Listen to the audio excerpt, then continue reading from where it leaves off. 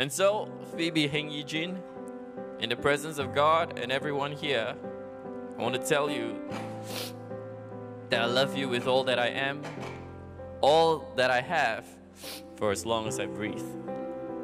I honor you as my partner, my best friend, my equal, my wife. I love you so much. I always have, and I always will. You're my, always you're my, forever you're my reality. You're my sunshine, you're my best times, you're my anomaly. Dear Brandon Ho, And how awesome and faithful is our God. When I first met you, I remember telling God how much I like you and how different you are. You remind me of God's faithfulness and goodness in my life every single day. Truly, God has reserved you just for me, and I know you are the best for me. You're my best friend and my confidant. You made me a better person, and you are the man of all my prayers. You are kind, loving, smart, caring, and you are home to me. Every breath you take,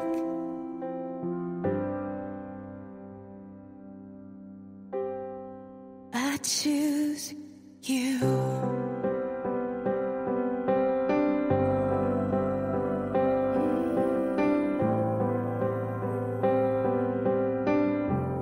When I look at you and how you love, I'm reminded of our Lord Jesus and how He loves. There are so many things I love about you.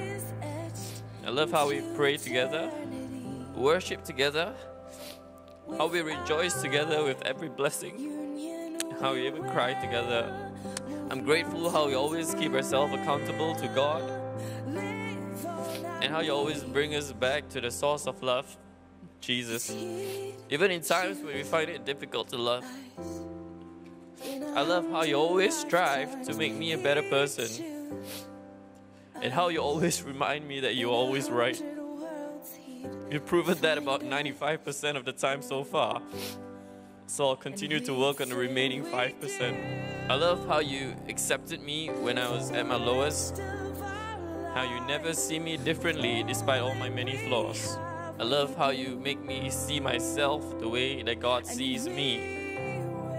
And I thank God that He sees me worthy to be with a woman like you. He comes back, riding on the clouds, every day and every moment, every breath we take. Phoebe, I vow to always love you in the best and worst of times. I promise to be your biggest cheerleader and comfort you when you need it the most. I promise to love you for who you are.